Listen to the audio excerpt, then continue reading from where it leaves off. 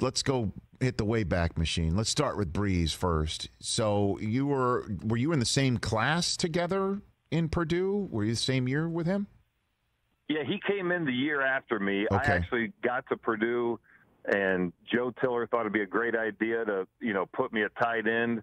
I did play a little bit of tight end in high school, but those days quickly left me after my true freshman year at Purdue. I had hurt my shoulder in a training camp that followed that season, and I swallowed a couch basically and took a year off. And so by the time I came back as a left tackle, at a very svelte 270, Drew Brees stepped in, took over, the quarterback position, and man, we had some incredible years. So did you know how special this guy could be from jump, Matt, or was it something where you watched him, begin to blossom? What was it like back in that day with him?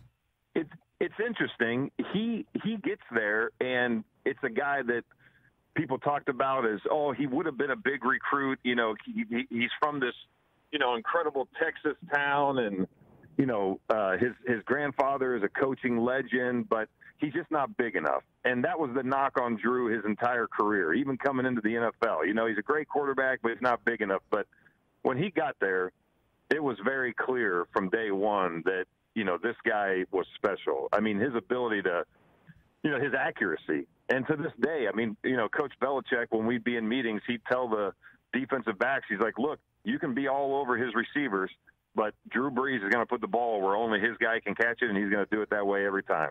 So, he's been a special player since he started throwing that rock around. Hey, you watched all the way to the end. Thanks for that. Watch more right here.